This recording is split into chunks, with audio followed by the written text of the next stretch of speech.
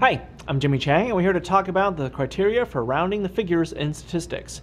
Now, the criteria really depends, frankly, on a couple of things. One important factor is on significant digits. Okay, now this is going to vary from study to study, and it actually is used a lot in science. Now, significant digits can be either measured, okay, or exact. I think by now you'll have already gone over exactly what the difference between the two is. So significant digits is going to be an important criteria for that. Now, the other thing to consider would be how many significant figures are involved. Now, if you've taken science courses or even statistics, another way to say it would be sig figs.